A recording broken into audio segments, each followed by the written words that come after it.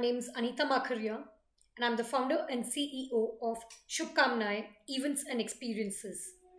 We are into the business of creating mesmerizing experiences and celebrating your happiness.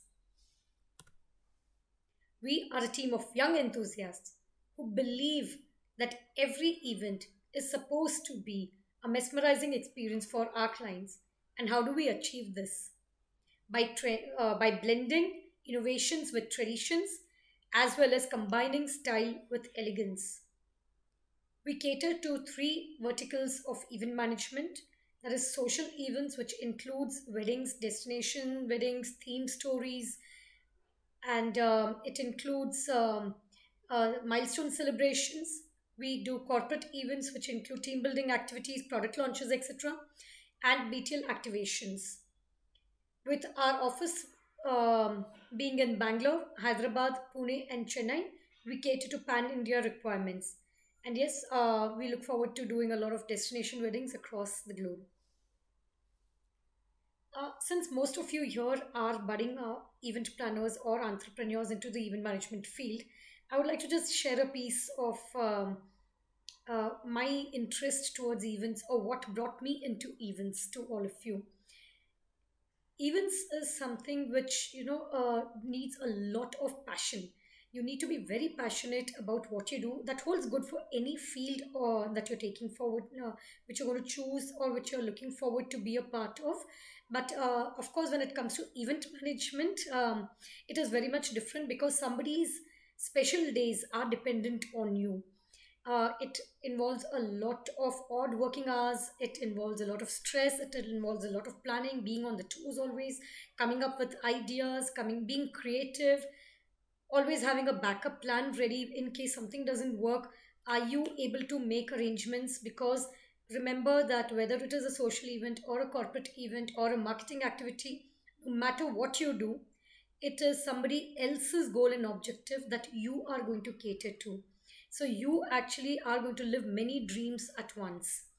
So having said that, it gives me a kick, this kind of a stress, this kind of a pressure, this kind of being a part of everybody's happiness. That is what gives me a kick, and that is why I'm here into the event industry. So having said that, you all are very lucky that you all have platforms where you can learn through books and through various other channels and sources, as well as get some from our experiences as well. Today, we are going to talk about strategic planning, the steps involved in it, and what is the way forward here. We all know that plans are nothing. It is planning that is everything. And if you fail to plan, then you are planning to fail. Okay, so just ponder over it and you will understand what I mean in the remaining part of this session. This is an extended extension of our previous session. In our previous session, we had learned about what is event planning, what is the process in event planning, what are the departmental coordinations, and what can be done, what are the various departments that need coordination in the planning processes. Today, we dive deep into something called strategic planning, or building of strategies, or your planning process, and what are the steps involved in a strategic planning, what are the challenges that we may face, what are we concluding with at the end of the session. Okay, there are lots of terms which will come of value to you. I strongly recommend that you carry your pen and paper, make notes as I speak.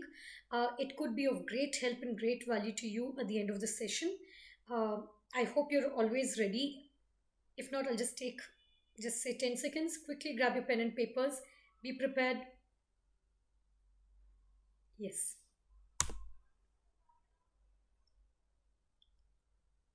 Would you actually get into a car if you don't know where you're going? How much sense does it make?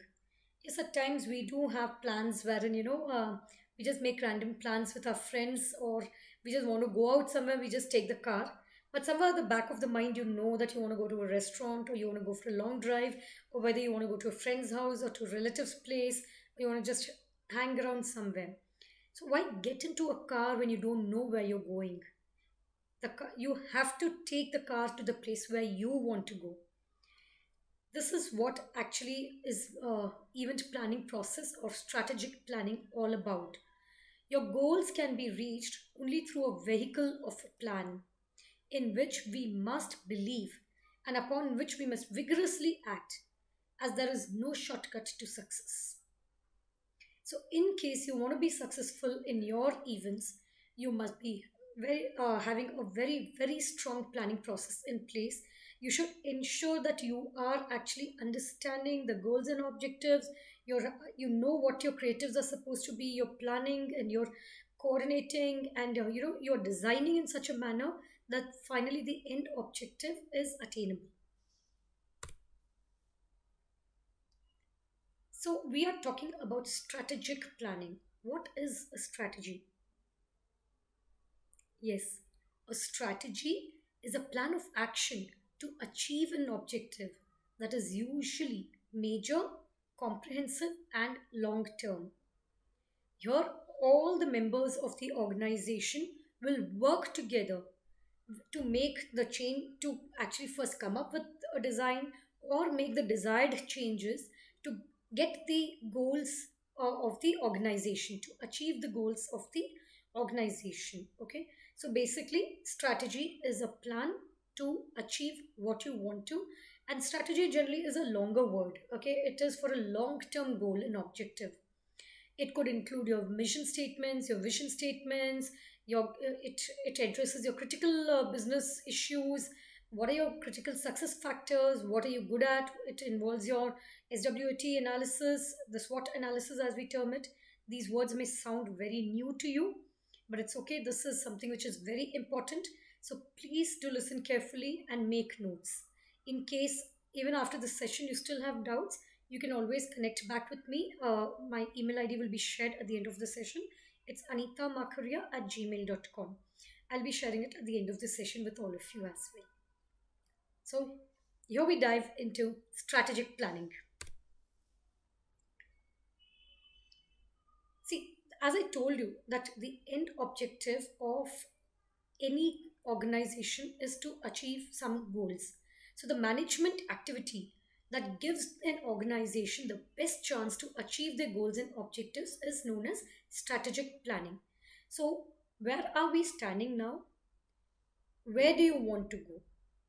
This gap between where you are and where you want to go, or what you want to be, or what you want to deliver, this process or this gap is filled by something called strategic planning. That is, how are we going to get from here to there? Okay, so in any situation, the basic purpose of strategic planning is where do you want to go and how are you going to go there? That is a basic explanation for strategic planning. Now, there are various frameworks and methodologies which are involved in strategic planning and management. I repeat that this is a very important part of your course material, because this is not important only for you, as in whether be it a corporate, be it a social event, be it a marketing event, be it any form of an event. Planning is your basis for any kind of an execution. So please do focus well, and please do try to understand and relate well to what is being taught in today's session. As I was saying, that frameworks and methodologies for strategic planning and management could be of various forms in various organizations, and as no two events are like one, similarly, based on what your organizational goals are or what you want to achieve, you may have your own frameworks. But the basics of this is a 4 point, wherein first you analyze or assess, or you come up with an understanding of the current and internal and the external environments, and you develop on it. Okay, so what do you mean by internal environments and what are your external environments?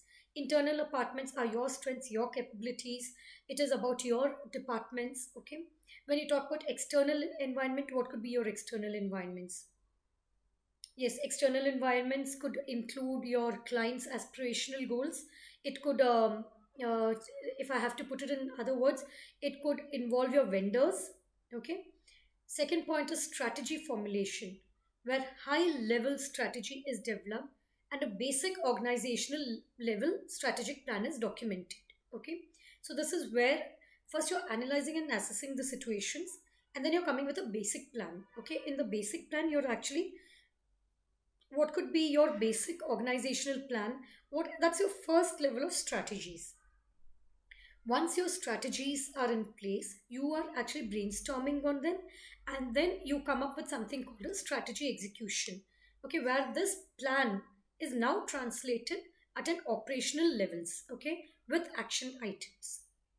So first was analysis and assessments of the situations or your goals and objectives. Second is strategy formulations and designings. Third is your execution, strategy execution. Final point comes your evaluation. That is your sustainment, your management phase, where ongoing refinement and evaluation of performances, communications, data reporting, the culture, other strategic management issues may occur here. So first you are actually assessing or analyzing the external and internal environments. You are formulating a strategy at a basic levels. You are finally executing the strategy which was first made. You are evaluating and understanding what went wrong, what went right, what works best, where can you improve, what's the feedback, what are the management issues that came up, and then you are remodeling yourself again if need be. Got it? What are the steps involved in strategic planning? See, a vision without a strategy remains an illusion. Okay, now you know you are dreaming big, but if you don't know how to reach there and you don't plan and work accordingly, then that just remains a dream, right? It's not converting into a reality.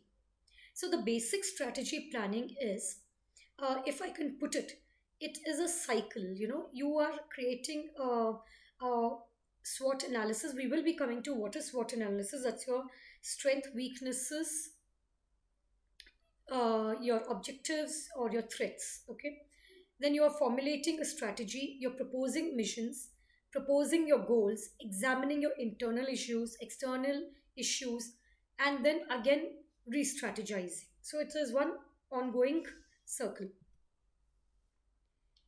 You must have heard me use the word vision quite a few times today. So what exactly is a vision?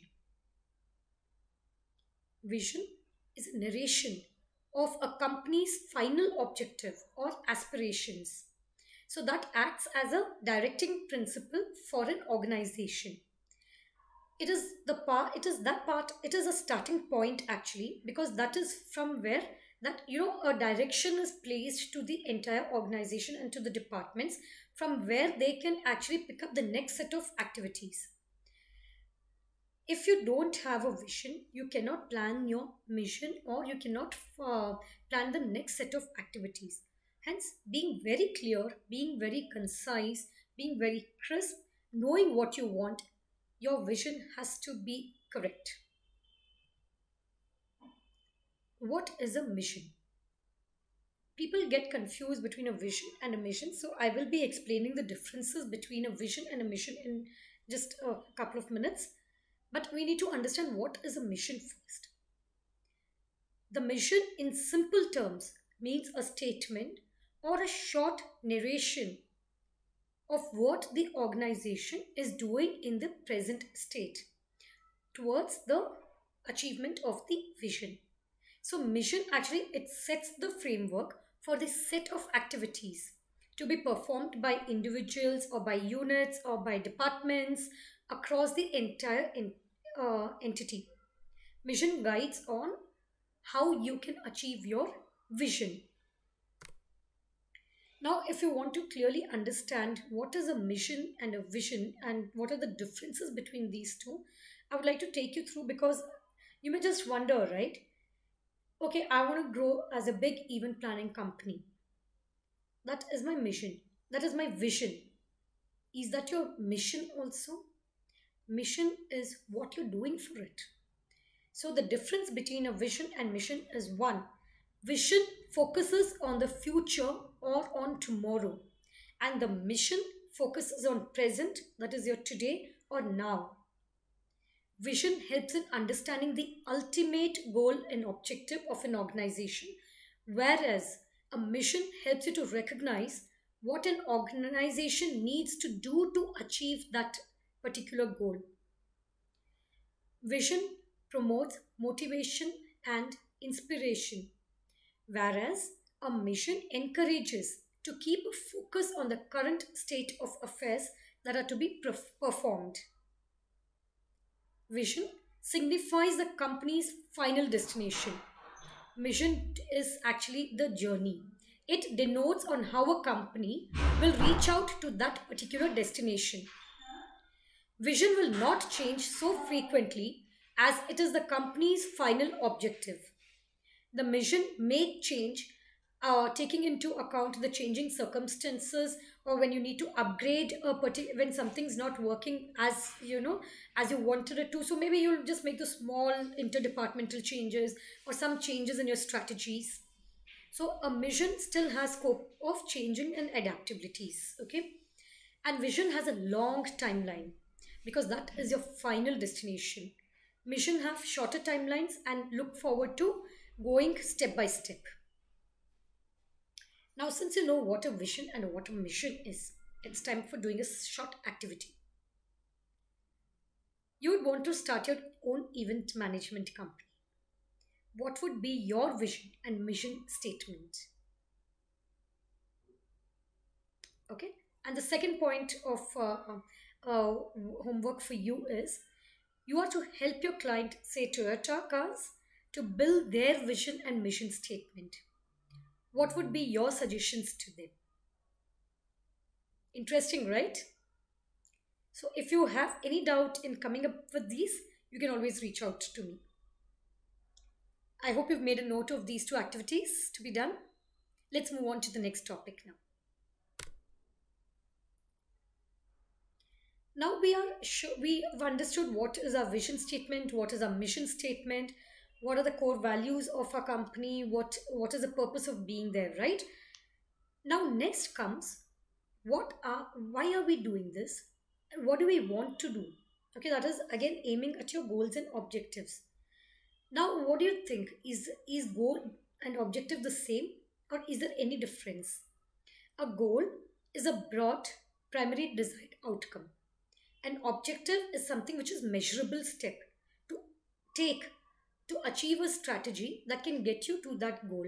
So like how you have a vision and a mission, you have a goal and an objective. I hope that is clear. So if you look at this particular picture, the vision and missions are very clearly set. Next, you have to decide what are your goals. Okay, now I want to become a big event management company. That is my vision. My mission is I'm going to get, today I'm here and I'm going to get there and I'm going to do this to get there. For this current year, for this current financial year, my goals are to be a 50 crore company. Okay, what am I doing about it? I am going to set smaller objectives. Key, as a department, we need to work on this. My sales team has to work. My marketing team has to work together. My executions have to be very good so that, I get referrals over referrals and I get events over events, so that that measurable quantity of that objective that I have, I can reach there, strategize in such a manner that it gets me to my goal there.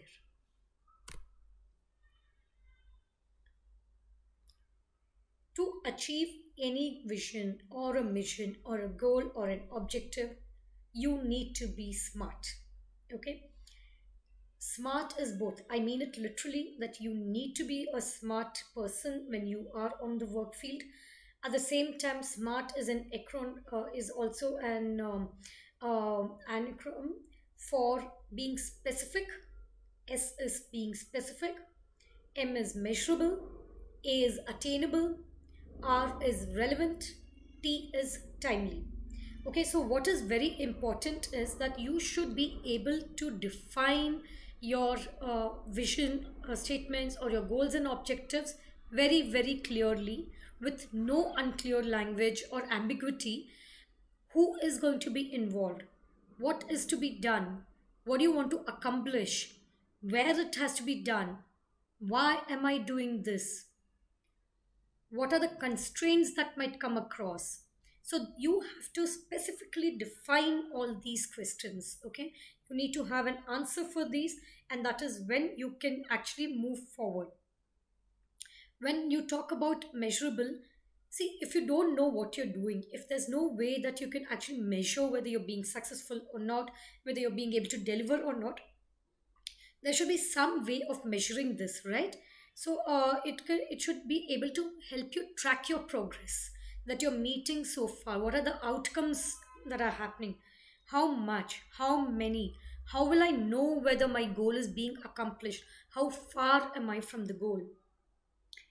What am I planning? Now, there is a there for SMART. A stands for attainable, achievable goals and objectives. Is this goal reasonably good enough? Is it possible for me to accomplish this? If yes, how am I going to accomplish this? Make sure that the goal is not out of reach. It shouldn't be too high a goal, over ambitious goals, or something which is completely low. I mean, you can actually do it, but just to just to satisfy your ego that I achieved a goal. Your goals should be as per your standards and what you are able to deliver. Yes, you should always aim a little higher, but don't make it unreasonably high where it is demotivating that you're not able to achieve it, because at the end of the day there are restrictions, right? All of us have limited resources, limited capabilities.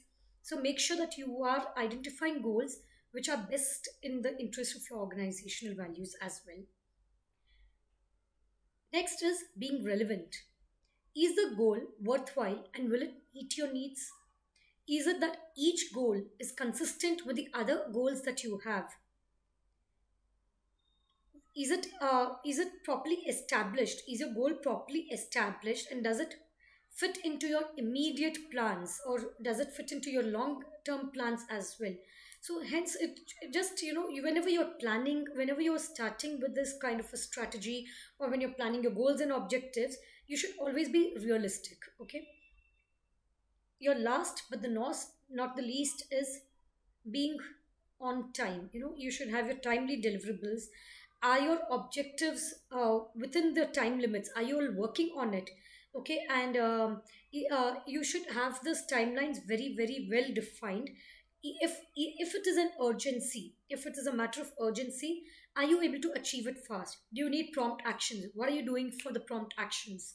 So based on this, be smart in designing of your goals and objectives and in its execution as well. Hope you have no doubts here. Remember in the previous slide I had spoken about your SWOT analysis, that is your SWOT. So what do you mean by this?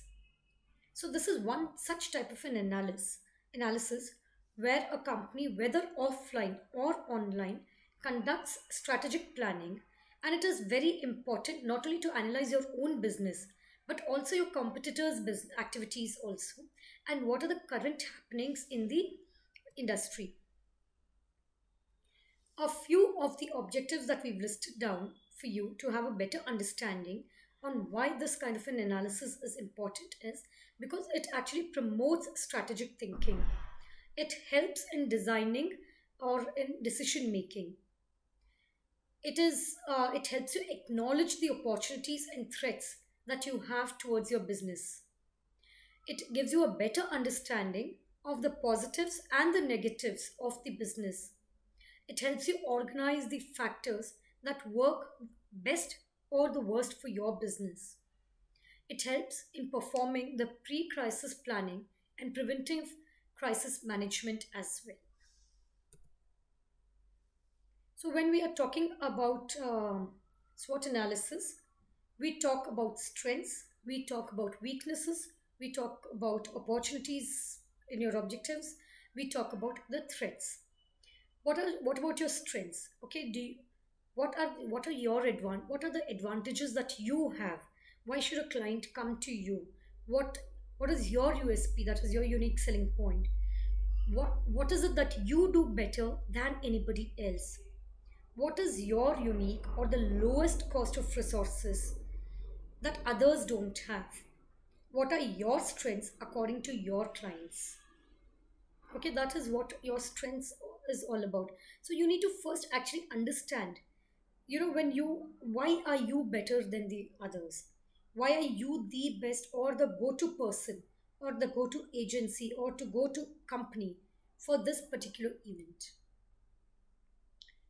Once, on one hand, when we have strengths, there are possibilities that we have our own set of weaknesses as well. And it is very necessary that you identify your weaknesses, because you cannot, you should not promote or promise anything which is not in your capacity. So what is it that you can still improve? What are your weak points? What are the point areas of improvement? I generally would not like to use negative words too much, so I'd rather say that what is your scope of improvement? Okay, you need to identify that and work on that. What is it that you should be avoiding? Say I'm not say if I'm not a technical person, okay, I don't have a very sound technical background, okay, I'm not good at layout designing. I am good at creating plans, or I'm good at creating something with flowers, and maybe I'm good at drapes, I'm good at colors, but I'm not good with the light and sound.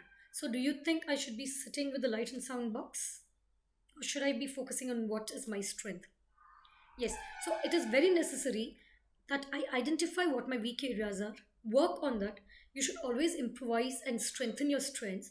At the same time, you should take care of your weaknesses and try to work on that. Okay. What is it that What is it that you like to avoid? What you're not good at? Identify that part of it. Now, when I talk about opportunities, what do we mean by opportunities? Okay, what are some kind of events or holidays that you would love to take advantage of? There might be something which I've always wanted to try. We've learned that there are different types of events, right? There's a huge scope of events. Once you enter this field, this is an ocean in itself. So there are so many things that you can do. You might have started with a couple of things. Now, what are the other opportunities that you can grasp? What according to your strengths? Okay, what are the interesting trends that you are aware of? What are the opportunities for collaborations? What are some of the brands that align well with your organizational values? Okay, so you need to identify what are the other opportunities, because once you identify the other opportunities, there is more scope for you to grow. Next comes your threats. Are there many changes in technology? Is it threatening your position? Like how I said, I'm not a technical person, so that there's a threat, right? If there is some kind of an event where we need to be technically very sound, then that becomes a threat to me, because a competitor may get an edge over me. So what am I going to do about this? Of course, I'm going to upskill myself. Of course, I'm going to get a very strong back-end support team who's going to work strongly on it. So, that is one threat I will take care of immediately. Do you have money problems? Is your organization financially very sound to invest more, get the required resources? Are you in a position to grow bigger by your own investments? Who is your competition? What are your weakness? Are your weaknesses threatening your bit of existence already? Okay. See, it is always nice to be honest and to accept. Okay. So one area that I always insist, rather I'll make it two areas that I would always insist on a person to work out or to watch out on is: what are the weaknesses, what are your threats? You know what your strengths are, you know how to grasp your opportunities. If you're only looking at these two, but you're forgetting to work on your weaknesses and work on your threats, then no matter how much you're going to work forward, that there is a scope that you'll get pulled back. Hence, when you are planning, when you are sitting with your teams, when you're in the planning process, you need to make sure that you have this analysis very well in place. As I said, this becomes self-explanatory, right? What are the advantages of this SWOT analysis? It helps the organization to analyze whether or not the defined objective is achievable. It helps in decision making to have a proper vision, and the process becomes more practical with efficient results. It helps in deciding the major organizational priorities.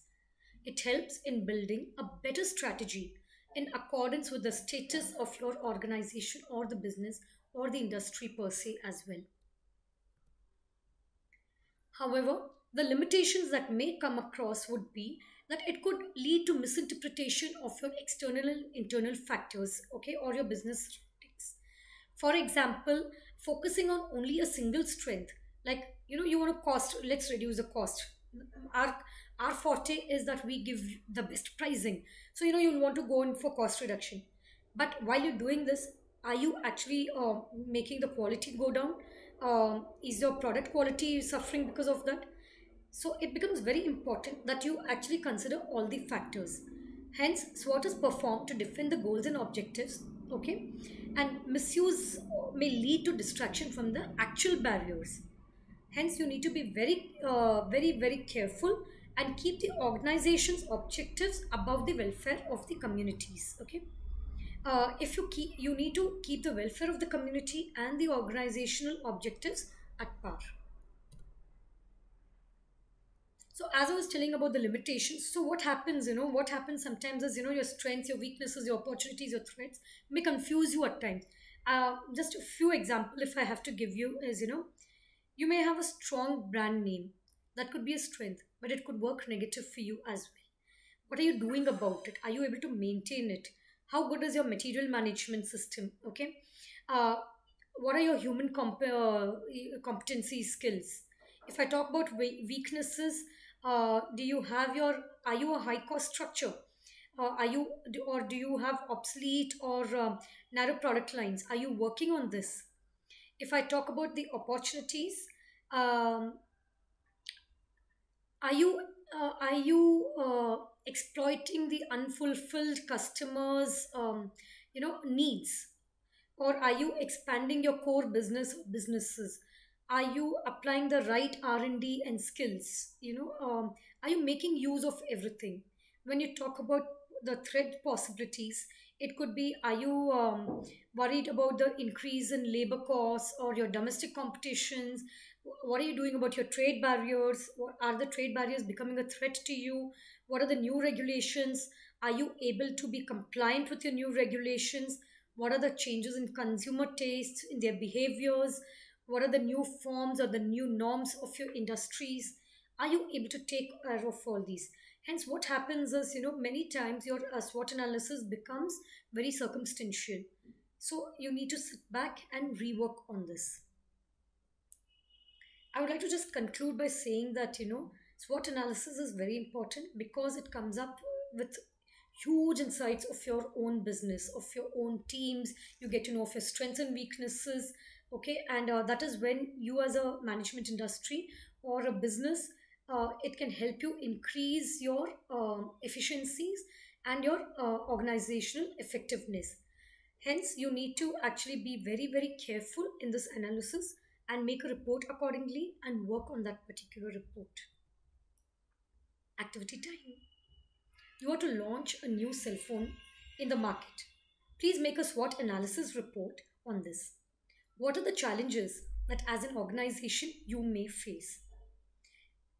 We had spoken about SWOT analysis. We had spoken about being smart.